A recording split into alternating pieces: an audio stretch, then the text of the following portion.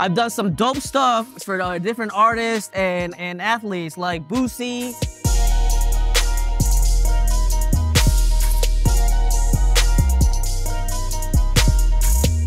Everybody think it's chameleon, but it's a pearl flock, you know what I'm saying? The color, my sister, she got a skylark, the same color or whatever. So she was just like, man, bro, that should've looked good on the ace. So, you know, that's where the color came from. And then like with the interior and everything, you know what I'm saying? Just put my own little twist to it and, you know, just watching the scene, just seeing little shit and, you know, just putting it with it. Them Daytons, staggered in the back, small hub. You know what I'm saying? They be talking about big hub, small hub. They still Thingalings, man, 24 karat, man. The motor, man, that's a LSX 427, 3.0 Whipple.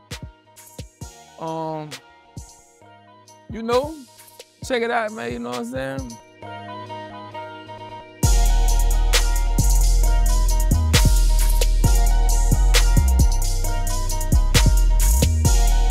Yeah, with the speakers, I got 315 kickers. My boy Jughead on the music, you know what I'm saying? He went crazy with the music. Got a memorial to I got my grandmama and my granddaddy on there, you feel me? My motivation, like, you know what I'm saying?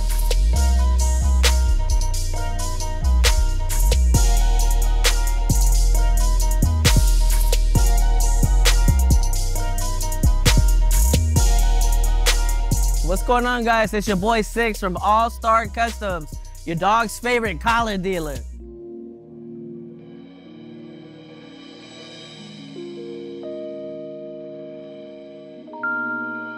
I've been doing this for about 8 years now, going on strong. I do custom collars, leashes, harnesses, a little bit of everything. I've done some dope stuff. It's for different artists and athletes like Boosie, Paul Wall, to name a few.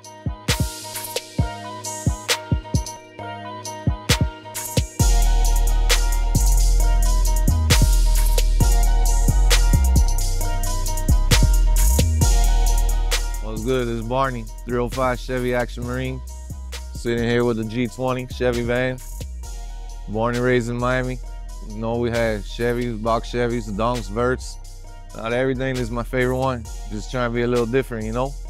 Got the woodwork done. A few things, had to put the decent Vogues on here. Still got original paint from '83. Got a little small block in there. Figured we had to bring a little bit of that Chicago shit to Miami. See all them boys out there riding them billets, riding them Chevy vans. They about 20 deep out there. I figured, shit, ain't nobody down here got this shit, so might as well throw one together. Put the wood in there, went ahead and redid the seats, kept it original, had to put the bed in there. The family, we still go camping in the van. Got get down in there, you know, just all out party bus. Pretty much everything here was done by me. The music, the headliner. My boy Walt helped me with the wood. The only thing I had to get done was the seats, because I ain't no sewer. But everything else was hands-on.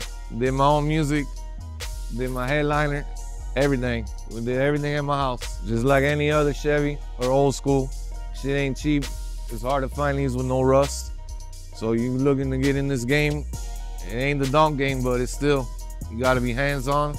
You gotta be ready for headaches. You know how it goes. Everyone with the car scene knows how it goes.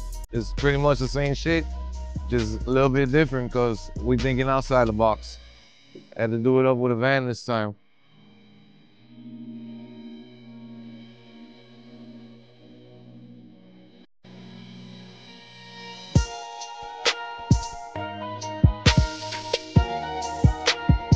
What's good, everybody? It's your boy Fly Money T, all the way from 216 Cleveland, Ohio. Brung one of the hottest dunks in Ohio down here. We represent the city, represent the state, and we putting on for everybody, my nigga. So as you see, this is a candy magenta, house of color. I went with this particular color because I wanted something to stick out and different from everybody else. And I ain't gonna lie, this color, when you pull out in the sun, turn heads, you know what I mean? 28-inch Forgiatos, all gold. Of course, we got the 7-inch lip in the back. We shortened the rear end so the wheels could fit up under there. But of course, when you do all that, you gotta go in and out, as far as with your rear end being shortened enough so you can have your wheels tucked up under the skirts and everything too. So No rubbing, no touching, the frame been notched. It's a lot of time and money in this car though, I ain't gonna lie. Motor-wise, we got a big block 454 that been bored out. We got vintage air on this thing, electric dual fans, 2 alternators on here, serpentine belt, 4 lithium batteries, wide wheel brakes. So, you know, we took our time with this thing, man. Interior, we got real leather, real suede, fresh carpet, fresh dash. Then we went with the racer seat belts in here. For when you hit that power, you're gonna need something to hold you in this car while you're rolling, you dig? Everything been touched in this car. Every piece of fabric, cloth, everything been touched in this car, man. Fully power, all the windows is fully powered. The top, I ain't even gotta have the car on for the top to come up. You know, glass window, you know what I'm saying? It goes smooth without the car even on. Sound-wise, we got 6 12s in here. We got about 100 speakers, including tweeters in the car too. So the doors inside these cabins have 8 6.5s with 8 tweeters in each door. And they got to compensate because you got a convertible. So when you drop the top, the music loses power. So the more music you put in that car, it's like having a choir in the car. They all singing at the same time, you dig? Compared to somebody else's solo singing in the church, we got the whole choir in this motherfucker, you know what I'm saying? Now let me elaborate when I say time and money in these cars. First, you gotta be patient if you want this car to look as good as you got it now, you know what I'm saying? A lot of shops move at their own pace, but when the work is done, you be happy with the outcome, you know what I'm saying? Money-wise, I'm a 9-to-5er. I own my own business, and I just pace myself buying what I can afford to buy. And for the loan, I had this car 4 years. So it took me 4 years to this point to get it to where it's at, you know? A lot of sacrifices, a lot of late nights at the shop, but it paid off.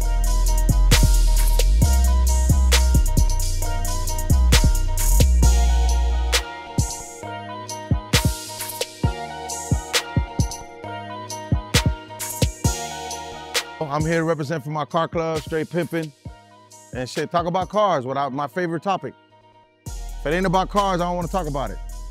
I mean, well, you want to talk about some money, we can talk about it too. But mainly cars, mainly cars. This is an 89 box Chevy. The car been built since 2016. I ain't really had to do too much. The car was already clean. The car got 32,000 miles. So I broke it down, got it painted. I've been in the car game already since I was a kid. And that's all I know is cars. It's my passion, I love it. I chose Dayton's because that's my passion. I like wire wheels on these cars.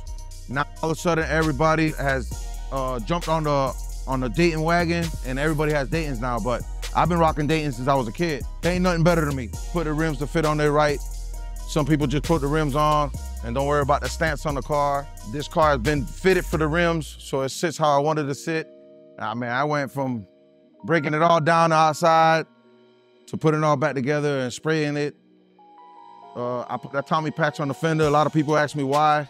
I had a car back in 1994 when I was in high school that also had a Tommy patch on it, and it kind of set my car aside from the others. So when I built this car, I felt like there was several blue box Chevys in my city, so I remixed it a little bit. I came back with a Tommy Hilfiger. Now the car is known, you know, nationwide. People know it as a Tommy box. It's painted in the car. It's not a sticker. The pinstripes are also painted on the outside of the car. The car it has everything, all the lights, the light bezels, all the plastics, all that is brand new NOS. If you know me, people hear about me, I'm a big NOS guy. NOS means new old stock. These are parts for these cars that were made back then as replacement parts, and now they hard to find. So if you do find them, you're gonna pay a premium. But it's better than putting all the aftermarket junk on your car and stuff don't right. So if you can find an NOS, new old stock, that's the best way. It's gonna go right back in the car and it's gonna fit perfect. This car really has only been touched on the outside. The interior is all stock, kind of the way I like it. Be able to drive the car. If I want to drive it to Daytona, I can. Not that I'll do that, because there ain't no point in putting your car on the road, driving 5 hours, then getting to where you're gonna get to. You ain't gonna want to be in the car no more. So some people say, why are you trailering it? I'm trailering it because I wanted to be a treat when I get there to be able to drive it. If you build something right, you're always gonna be comfortable in your own skin with what you build. Never follow the trend. Everybody follows a trend and ends up building cookie cutter shit. Everybody has the same outcome. I want different. So when you see my cars are classy. I like classy stuff. I don't like over the top builds. And this is my box Chevy.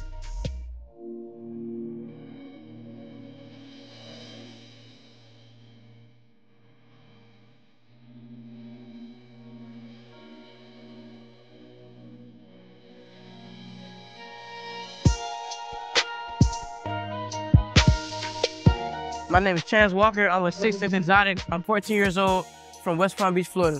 This right here is a 1968 Chevelle convertible, 24-inch Forgiatos, music, stock motor, 396 stroker, manual. And yeah, let's look at it. 24-inch Forgiatos, black on black. And we got 215 sundown audios on their own battery. In the interior, there's leather, regular interior. As I said, this is an original car. Everything is mostly original, so we don't have a tab. We have an Alpine stereo system. It's manual, 396 stroker manual. Forgiato steering wheel to match the rim. So what got me in the cars was, I say, I was like 6 or 7, and my dad got a 1971 hardtop Impala. And ever since then, I just been in love with cars. He had a Ferrari, Porsche. We always had toys, cars. So yeah. I'm really into it now. Cars and dogs, that's really our main thing. So yeah. So what got us into dogs, we got a Frenchie, and then I say about 4 or 5 months later, we got a Bully. We just kept getting more dogs. So we made up a kennel. And then our name used to be Walker Boy Kennels, then we changed it to 6'6" Exotics. One night I was in my room, just looking at the ceiling, and I came up with 6'6" Exotics. A few tips. If you're trying to get into the car game, it's not cheap, it's not easy, it's very time consuming, very expensive. Some days you might cry, blood, sweat, and tears. Dog game, same thing, not cheap at all. Very time consuming. The dog game is crazy. If you're looking to get into it, I say it depends on what you want. If you want a project car, you go get you a project car. But if you want to just start easy, how this car was just like this, and we just put rims on it and got the music done to it. But some cars may be rusty, and some cars may be done up. So it all depends on what you want to do and how much work you want to put into it. Some people have $500,000 in cars, some people don't. So it all depends on you and your pockets.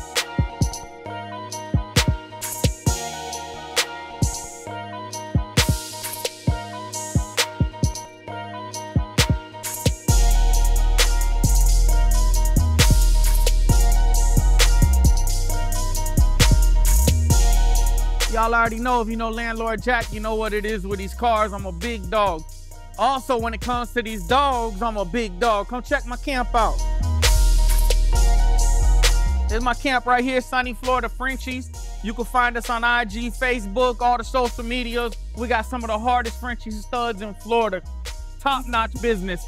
Check the car out too.